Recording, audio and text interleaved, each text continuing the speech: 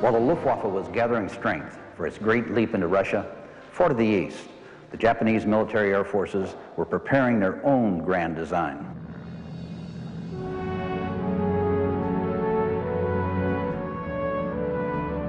The growth of Japanese military aviation followed the general industrial growth pattern of the nation. Foreign technology was carefully copied, while an indigenous industry was established.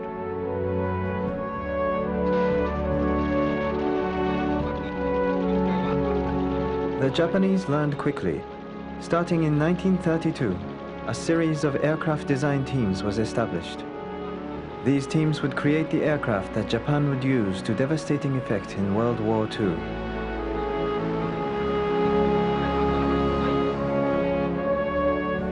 The Mitsubishi Type 96 bomber is an example of the success of the Japanese in producing original aircraft.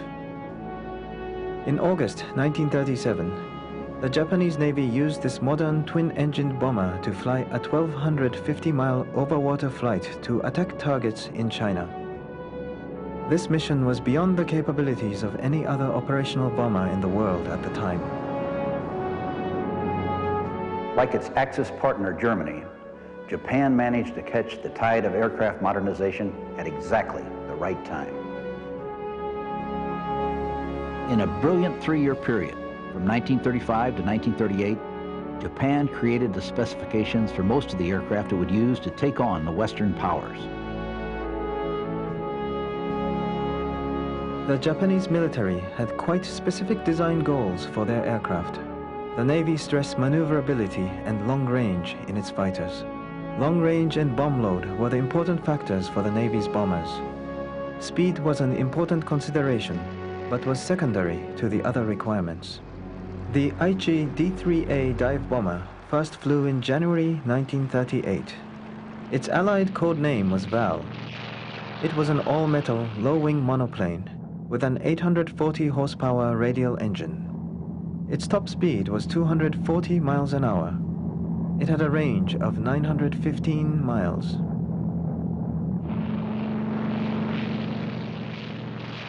The Val compared very favorably with America's equivalent aircraft, the Douglas SBD Dauntless dive bomber.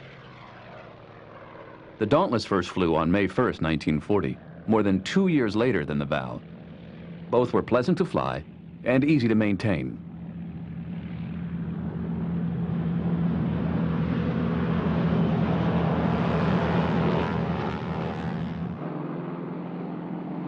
The Mitsubishi G4M1 Betty first flew on October 23, 1939. It was the medium bomber with which Japan went to war, and in which the surrender parties would go to Iwo Jima. It was a handsome aircraft, powered by two 1,500 horsepower radial engines. It had a top speed of 266 miles an hour and a phenomenal range of 3,256 miles. The North American B-25 Mitchell was an American counterpart to the G4M. It was heavier, faster, and carried more bombs, but for shorter distances. With a 3,000-pound bomb load, it could reach only 1,500 miles. The Mitchell was much more heavily armed and armored than the Betty, and its range, although shorter, was adequate for the island-hopping style campaign it would take part in.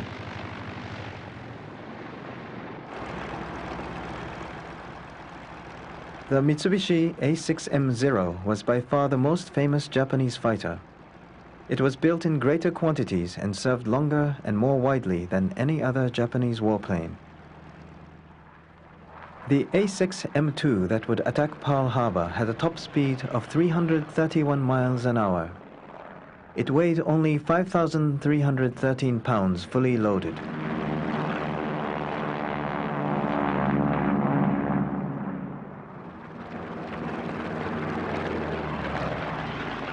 Allied pilots were shocked by its agility. Early in the war, it was not uncommon for Japanese pilots to flaunt their skill by performing aerobatics during a dogfight.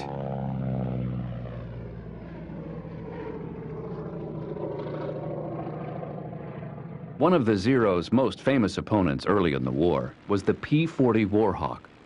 The P-40 was heavier than the Zero, but slightly faster and much more stoutly built.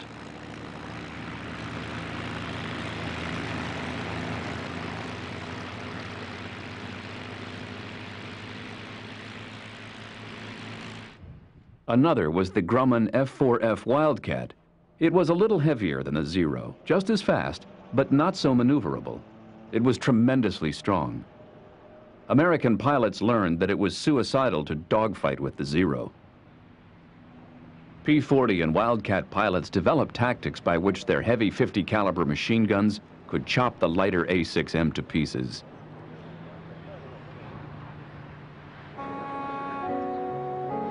Japan preferred the concept of relatively small, affordable air forces manned by the most expert crews available. The excellence of these crews was obtained at bitter human cost in training and in combat. All Japanese Army training was based on a brutal, dehumanizing process. It turned recruits first into automatons and then into killers. They came to regard their enemies as racially inferior and therefore subject to any maltreatment, including mass murder.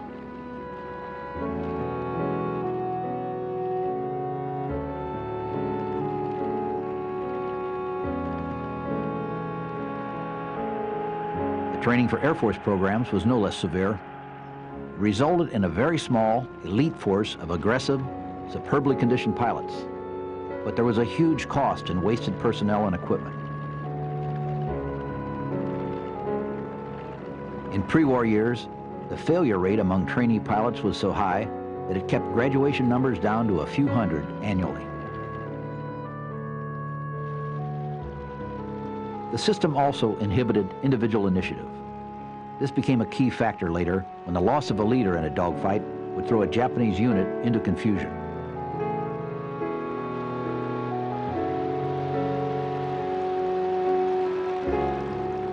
Japan assumed that it could economize on air power because it would always control the scale of the fighting. Like Germany, it would learn to its sorrow that there is nothing more expensive than a second-best air force.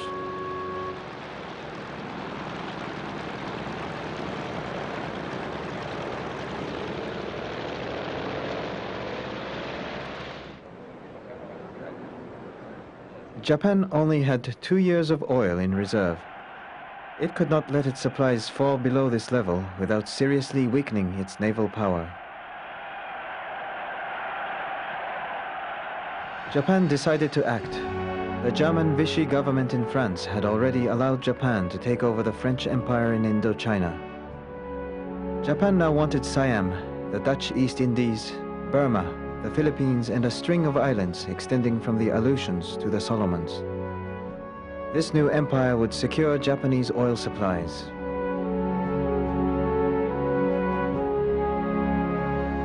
With its oil supplies safe, the Japanese fleet could defend the new empire until Great Britain and the United States were willing to negotiate a peace.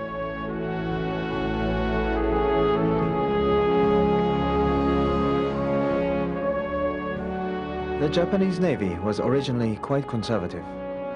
Its war games were based on luring the US fleet to Japanese home waters and whittling down its strength by submarine action.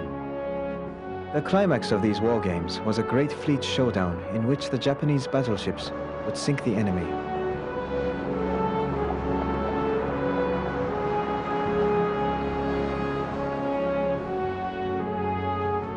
In contrast, the Japanese army was radical. It demanded expansion in China. From 1937 on, it became increasingly involved with war against the Chinese.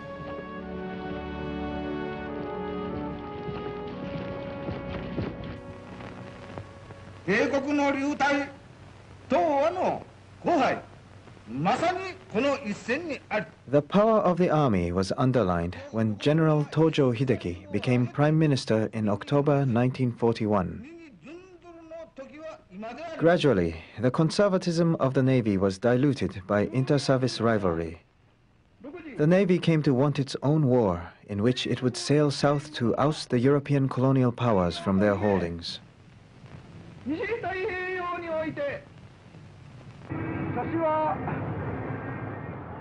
But Admiral Yamamoto Isoroku one of the greatest minds in the Japanese Navy, remained conservative. He was convinced that Japan could not win against the Anglo-Saxon powers. Yamamoto also believed that the time had come for Japanese leadership in Asia.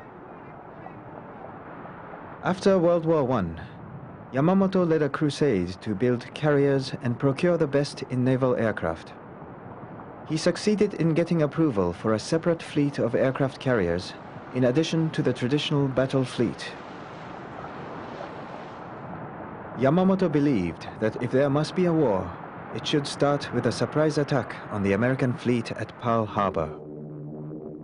He saw to it that he was placed in command of this operation and began to gather the ships, the planes, and the leaders with which to undertake it.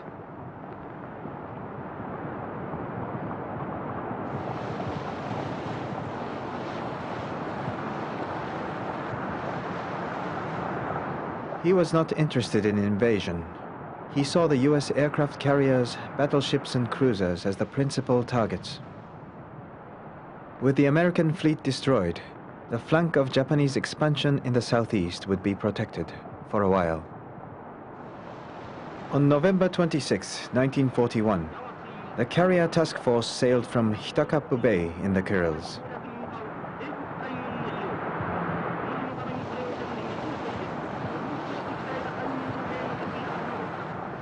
The task force commander, Admiral Nagumo Chuichi, was totally inexperienced in air operations.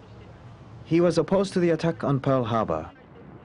He was concerned that the Navy was throwing away 20 years of planning to risk everything on a single attack. But his pilots were eager. They were experienced, with an extraordinary average of 800 hours flying time. There were 31 ships. 6 were aircraft carriers. There were 2 battleships and 3 cruisers. The rest of the fleet was made up of destroyers and tankers.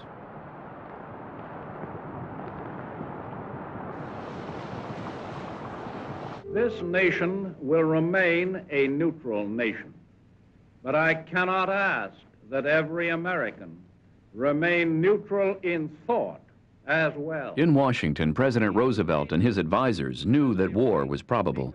They expected the blow to fall on the Philippines and Malaya. Cannot be asked to close his mind or to close his conscience. The Japanese diplomatic code had been broken in the summer of 1940, but there was a time lag in deciphering the code and translating into English. There was an air of business as usual in the military establishment. In Hawaii, life was easy, especially on weekends.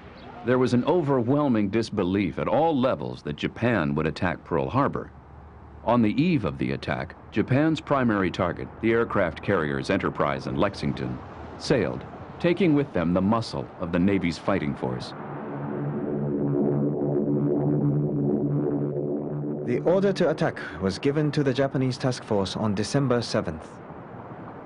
Admiral Nagumo maneuvered to the launch position 200 miles north of Oahu.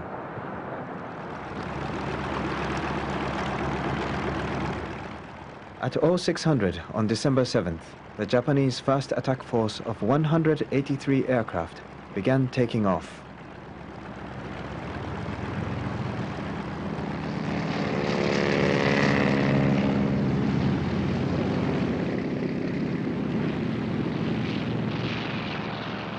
"39 fighters would stay with the carriers as defense.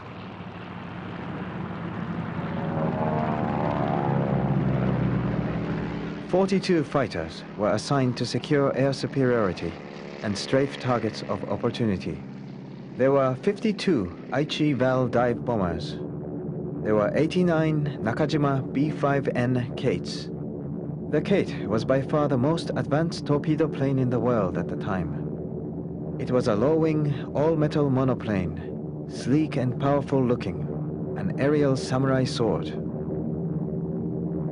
By 0645, the U.S. radar stations had all picked up targets just 135 miles from Oahu, heading south.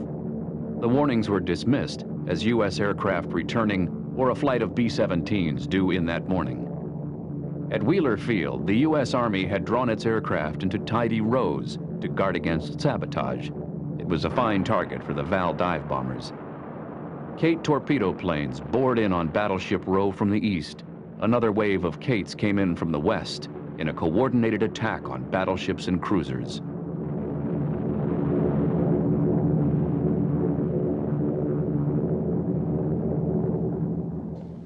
The Zeros strafed targets of opportunity.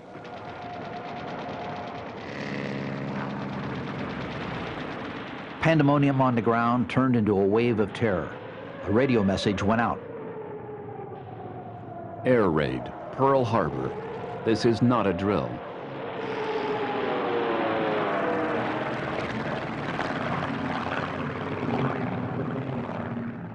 The expected flight of B-17s also arrived. The Zeros moved in. They shot down 1 and badly damaged 3. 49 level bombers came in, each with a single 1,700-pound bomb. They scored precise hits on the Arizona, West Virginia, Tennessee, California, and the Maryland.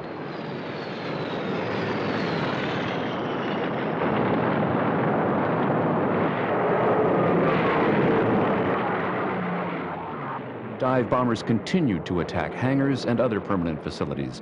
Zeros concentrated on strafing parked aircraft. Only 1 Zero was shot down by anti-aircraft fire.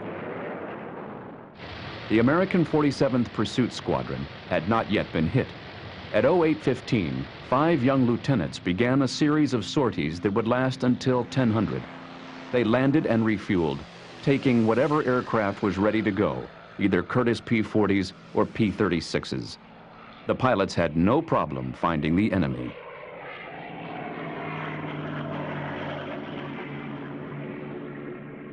At 08:50, the second attack force struck, flying down the east side of Oahu to curve in on the same targets. 78 Vals repeated the attacks on Ford Island ships and Pearl Harbor.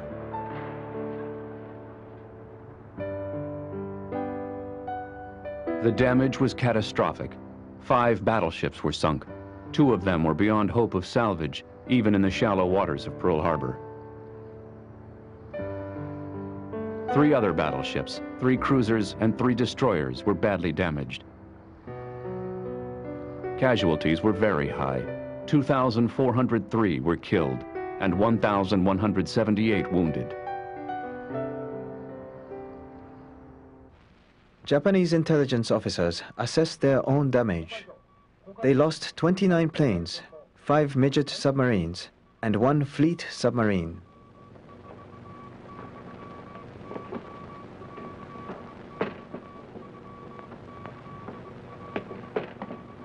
Admiral Nagumo elected to withdraw, content with the damage he had done, unwilling to risk his fleet to a counter-attack.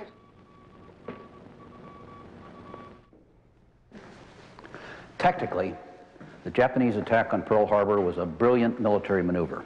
It was carefully planned and perfectly executed. It achieved all it could have been achieved, given that the American aircraft carriers were not in port. It also shielded the massive thrust being undertaken to the south. But in strategic terms, it was fatal to the Japanese Empire. It embarked Japan upon a war it could never hope to win. In America, the attack transformed the country. It removed any indecision about entering the war. It silenced the isolationists and members of America First who wanted to keep the United States out of the war at any price. Succeed. I say we must act now. Far away on the western edge of the Pacific, the Japanese prepared to launch another attack to coincide with the attack on Pearl Harbor.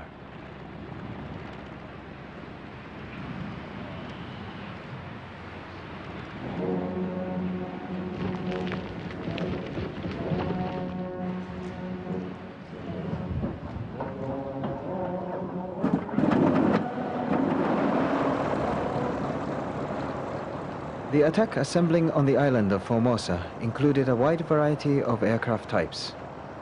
Among them were G-3M Nels, G-4M Bettys, KI-21 Sallies, and Zero fighters.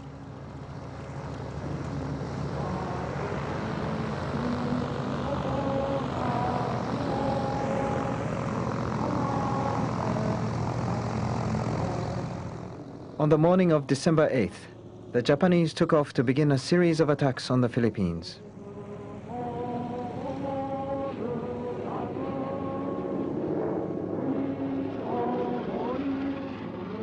Any one of these attacks should have jarred General Douglas MacArthur into an offensive response, but they did not.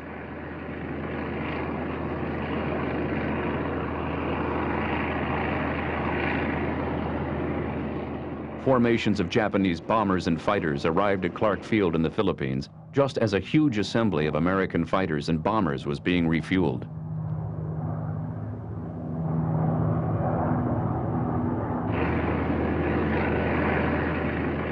The Japanese, who expected tough opposition, couldn't believe their luck. The attack went off as smoothly as Pearl Harbor.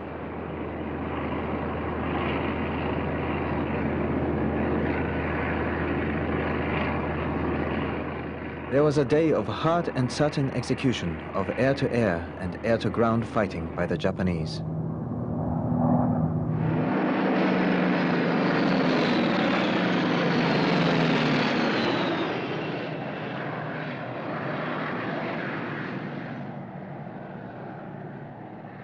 At the end of it, the American Far Eastern Air Force had been gutted. 60 fighters had been destroyed. 12 B-17s had been destroyed and 2 damaged. Another 30 aircraft had been wiped out. American confidence was eroded as the Japanese delivered attacks on radar stations and communication centers.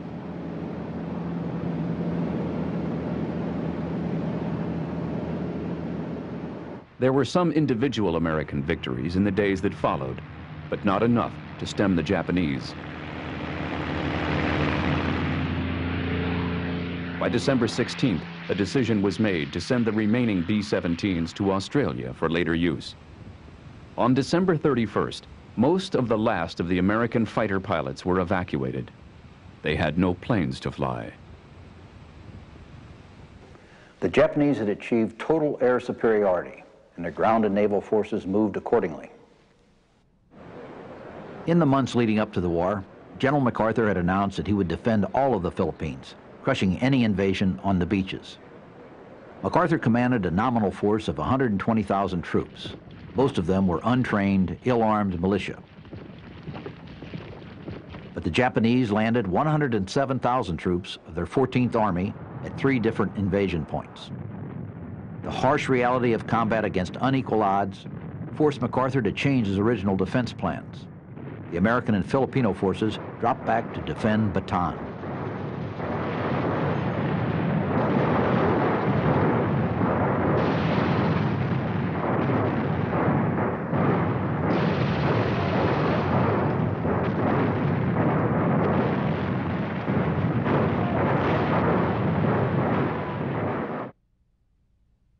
Bataan is a 25-mile-long, 20-mile-wide peninsula. The island fortress of Corregidor was used as a base command post. MacArthur had pinned his hopes on an immediate American relief expedition. He had stockpiled the peninsula with food, ammunition, and hospitals sufficient for a 6-month defense.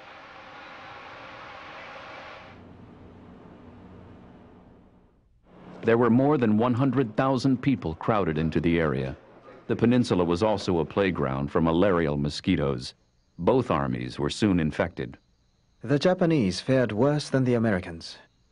Their medical system was, and would remain, primitive.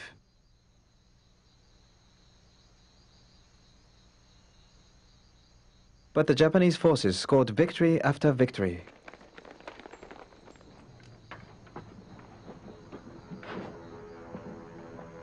The defenders of Bataan held on until April 9, 1942.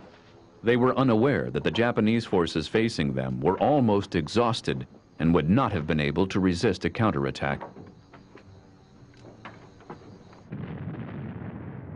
Sometimes Corregidor was hit by 16,000 shells a day. The fortress surrendered to an invasion force on May 6, 1942. General MacArthur had already been ordered to evacuate to Australia. His successor on Corregidor, General Jonathan Wainwright, was forced to order a general surrender throughout the Philippines. 30,000 American and 100,000 Filipino troops laid down their arms in the most bitter defeat in American history.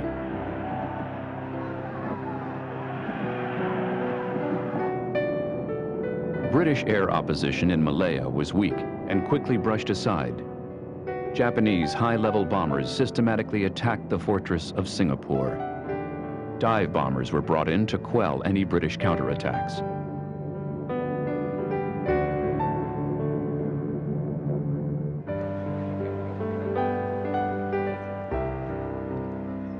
There were ample British airfields on the Malay Peninsula, but few planes. Those that were there, except for a handful of Hurricanes, were totally inadequate.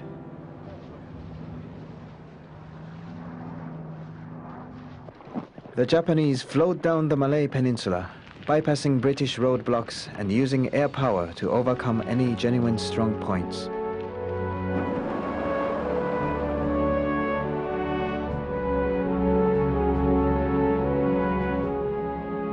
As they came, they gathered an aura of invincibility. On February 15, 1942, the 70,000-man garrison of Singapore surrendered. It was the greatest, most humiliating defeat in British history.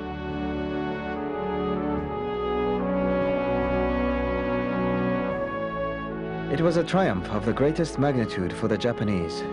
They had put only 35,000 men into combat in the theater and had already lost almost a third of their force, killed or wounded.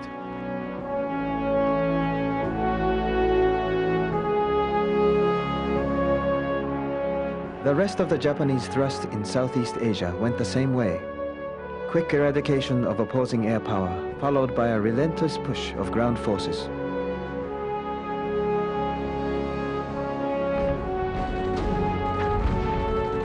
By May 20th, 1942, Japan had conquered the Philippines, Malaya, the Dutch East Indies, and Burma.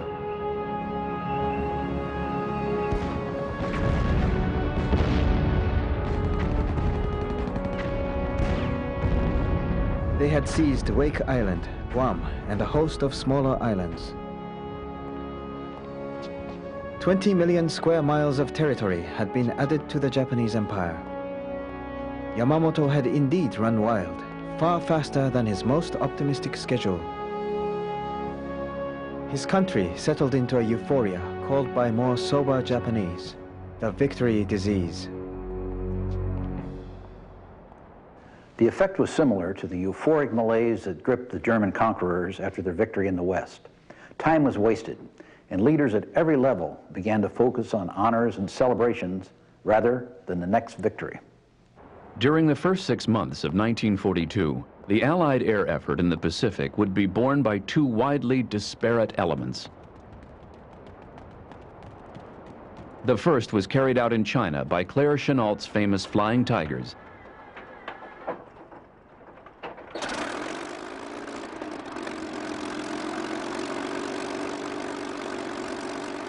The Flying Tigers was the popular title of the American Volunteer Group. It first entered combat on December 20th, 1941. It inflicted heavy losses on Japanese bombers attempting to bomb Kunming.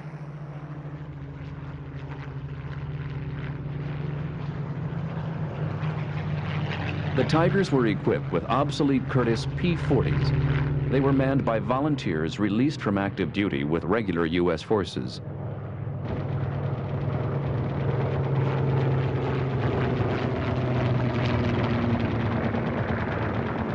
The group relied on Claire Chennault's tactics and a primitive but effective early warning system to defeat the Japanese.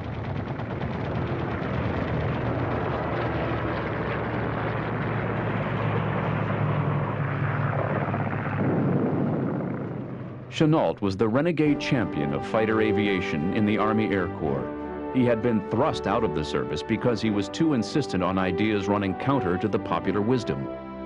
He was wise in the ways of the Japanese. He trained his pilots always to use two plane elements in hit-and-run tactics.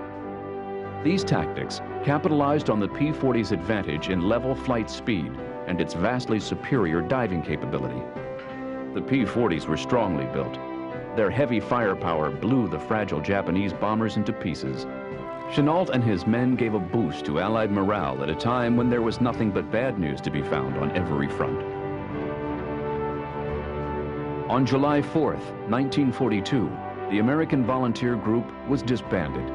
Many of its members were absorbed into the United States Army Air Forces. They had established a firm tradition of flying, fighting, and winning. On April 18th, 1942, a second element, very different from the Flying Tigers, made its mark on the war. It was led by Lieutenant Colonel James H. Doolittle.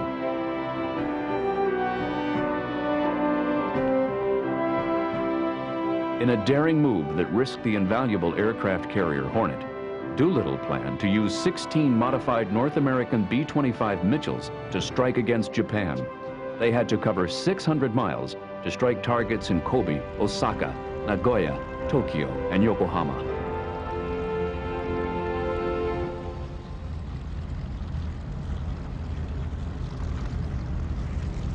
Doolittle knew full well that it was only a token raid.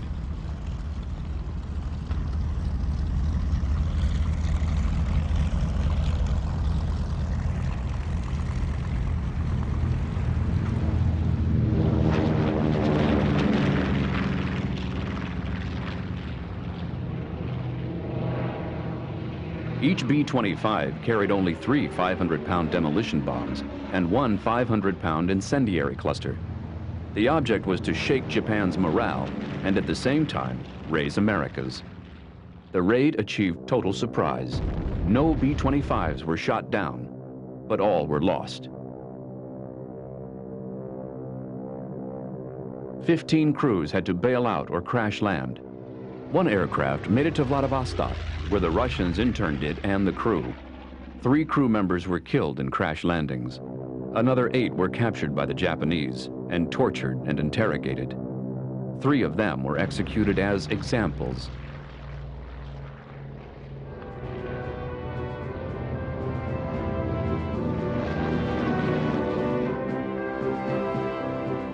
Doolittle knew he'd inflicted only minor damage.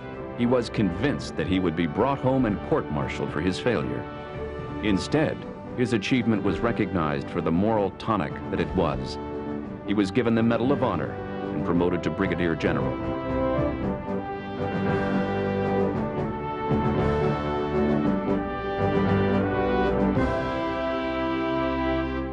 Jimmy Doolittle's attack had another unforeseen and far-reaching effect. It was obvious to the Japanese that the U.S. fleet was still a threat and must be destroyed. Yamamoto knew that aggressive action was necessary to keep the British and American fleets off balance. As a part of the overall thrust to the east, Yamamoto had decided to take Port Moresby in New Guinea as a base for an attack on Australia. He would take Tulagi in the Solomon Islands as a staging base for further operations. The British and the Americans were determined to contest the Japanese advance on Port Moresby. Fleet Admiral Chester Nimitz was a quiet gentleman who drove himself hard. He sent his 3 admirals, Halsey, Spruance, and Fletcher, charging against Japanese island bases with the only weapon he had, the 3 carriers Enterprise, Lexington, and Yorktown. Both fleets played blind man's bluff, missing opportunities to strike.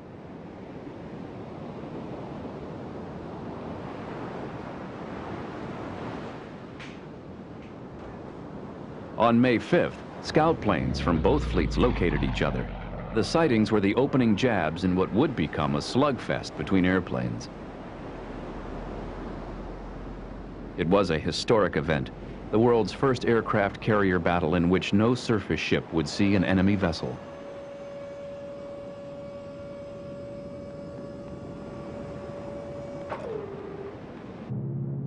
On May 7th, American aircraft, by chance, found the Japanese carrier Shoho. Douglas Dauntlesses and Devastators from the Lexington and Yorktown attacked and sank it with bombs and torpedoes. An immortal radio call went out, one that was picked up immediately by the media and made a symbol of a new stage in the war.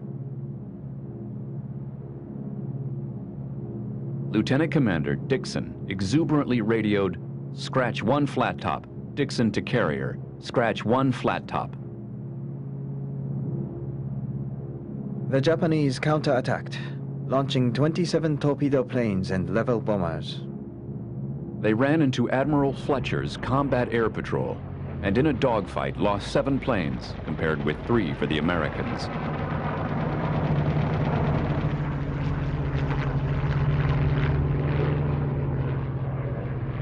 The Japanese bombers jettisoned their loads into the sea, but they circled the carrier Yorktown amid a storm of anti-aircraft fire and radioed back her position.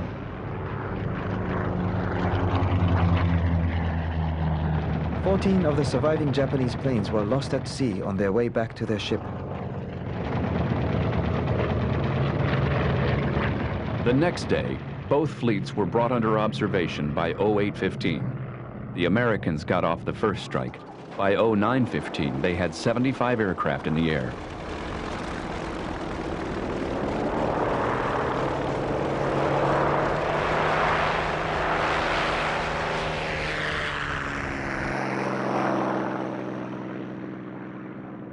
SBDs and Devastators located 2 Japanese carriers. 9 of the Devastators dropped torpedoes. All 9 malfunctioned. But the dauntless dive bombers made it through the defenses to score 3 hits on the Shokaku, leaving it burning.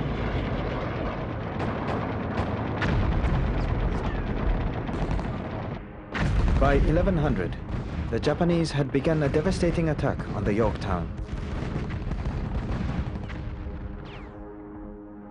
The Yorktown was blasted by an 800-pound bomb that penetrated 4 decks and killed or wounded 66 crew members.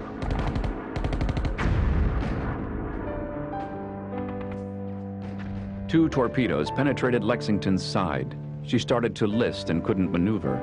More torpedoes and bombs were delivered. In a brilliant show of damage control, the listing Lexington was righted by shifting oil ballast. Air operations were resumed. But as she crept back toward Pearl Harbor for repairs, a massive aviation fuel explosion gutted the ship. The Lexington's captain, Frederick C. Sherman, reluctantly gave the order to abandon ship. But the Lexington would not sink. The destroyer USS Phelps had to deliver the coup de grace with 5 torpedoes. The losses in the Battle of the Coral Sea on both sides were almost even, with a slight advantage going to the Japanese. But strategically, the Japanese thrust towards Port Moresby was stopped in its tracks. Yamamoto intended to force Nimitz to fight. He would bring the U.S. Pacific Fleet to battle and destroy it. Midway, 1,300 miles northwest of Pearl Harbor, was bait for an elaborate trap. In all, there were 165 ships involved in Japan's complex plan and demanding timetable. The carrier striking force was to smash Midway Island's defenses and then defeat the American Pacific Fleet. In the meantime, the military occupation force was to seize Midway Island and convert it into a Japanese air base. Yamamoto commanded the largest fleet ever assembled in the Pacific, but he dispersed it so widely that its parts were vulnerable. The Japanese still believed that their codes were secure. They also believed that Nimitz had to be lured to fight. In fact, he was ready to let fly. Nimitz and his staff did not have complete information on the Japanese intentions, but they had enough to take immediate countermeasures. These included the reinforcement of Midway Island and the incredibly swift return of the repaired carrier Yorktown to combat. The Yorktown, the Enterprise, and the Hornet would make up the carrier striking force. On board the carriers were 77 Grumman F-4Fs, 112 Douglas SBDs, and 42 Douglas Devastators. In addition to the carriers, the Pacific Fleet included 6 cruisers, 9 destroyers, and 19 submarines. The strength of the Japanese fleet was estimated at 4 battleships, 5 carriers, 9 heavy cruisers, 5 light cruisers, 24 destroyers, and 25 submarines. In spite of Japan's advantage in numbers, Nimitz counted on both tactical and strategic advantages. He controlled Midway. Midway was not only unsinkable, it was also a magnet for Japanese bombs, diverting them from the Pacific Fleet. Midway had a powerful air force. There were 32 PBY patrol flying boats.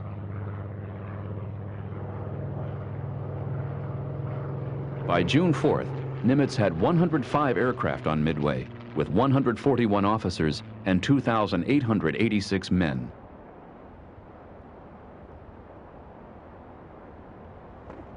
He now positioned his carriers just out of range of expected Japanese reconnaissance and waited.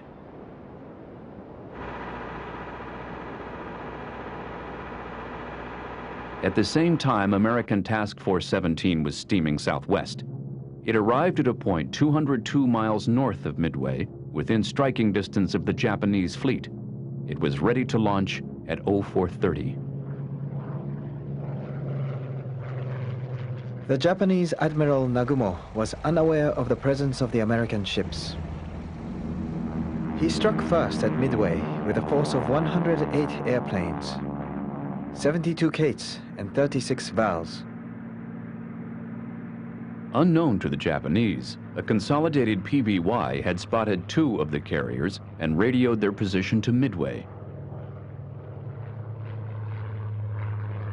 Aircraft erupted from the Midway runway, some to save themselves from attack, others to defend the island.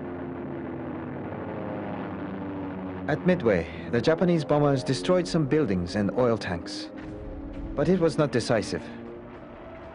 A second attack would be necessary.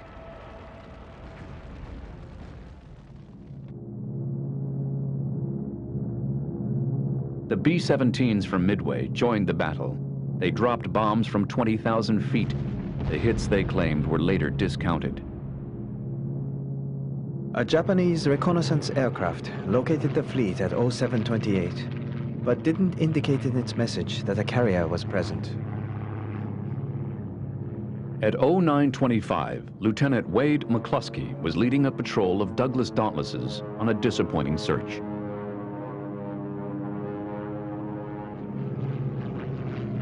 He had reached the spot where the Japanese fleet was supposed to be, only to find empty sea.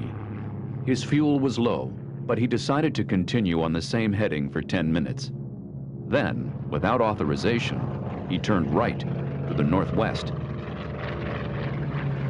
20 minutes later, he saw the Japanese destroyer Arashi steaming toward the Japanese fleet. The patrol was almost out of fuel. McCluskey knew that any of his aircraft that survived an attack on the Japanese fleet would have to ditch in the sea. He did not hesitate. He turned to follow the destroyer.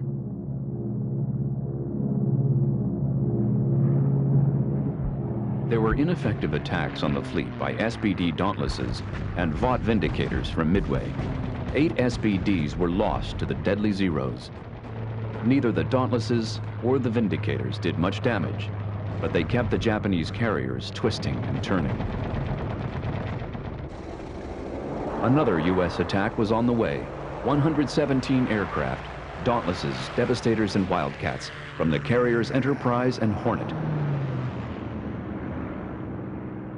It was a desperate mission, almost at the limit of the aircraft's combat radius. At 0917, Admiral Nagumo turned to launch a strike against the American fleet. His decks were littered with aircraft, changing armament and refueling. At 0925, 8 Douglas Devastators, without fighter escort, attacked the Soyuz. They flew into a whirlwind of anti-aircraft fire and Zero bullets. Only one plane got close enough to launch its torpedo, with no effect.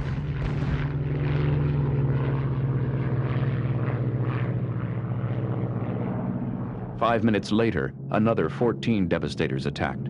10 were shot down.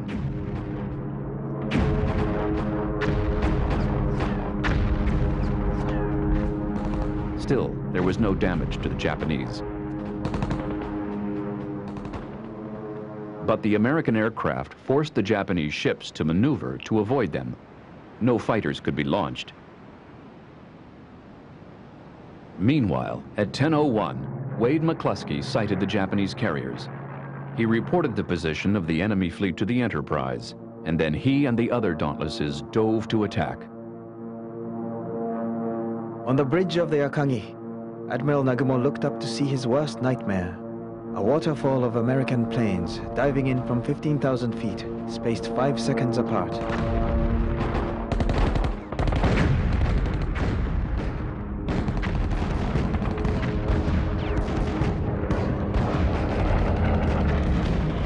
Explosions sent a raging fire storming through the Kara. It sank, with 800 men trapped below decks. More Dauntlesses arrived from the carrier Yorktown. Their target was the carrier Soryu. They placed 3 1,000-pound bombs evenly along the deck. Admiral Yamaguchi Tamon launched a counterattack against the American carrier Yorktown. 7 barrels from Yamaguchi's carrier Hiryu got through the Yorktown's defenses. Direct hits from 3 left the Yorktown dead in the water, burning fiercely. A second attack followed up. 2 torpedoes hit the Yorktown. Her rudder was jammed and she was listing badly. But just as that attack was occurring, a patrol from the Enterprise sighted the Hiryu. 25 dive bombers were dispatched to attack. Within 30 minutes, another 16 were on their way. The first bombs missed, but 3 from the last few dive bombers penetrated her deck.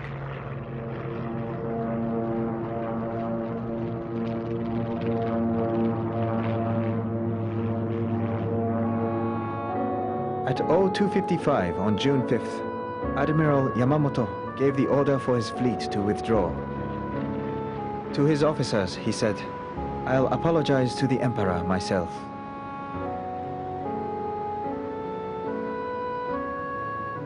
Yamamoto knew that the first naval defeat in 350 years had turned the tide against his homeland. In a period of just a few minutes, a handful of obsolete Douglas dive bombers had sunk 4 aircraft carriers. They had won the Battle of Midway. They reversed the course of the Pacific War. They had destroyed the best of Japan's naval aviators. They brought an almost hysterical wave of enthusiasm to the United States, which gave new impetus and energy to the American war effort.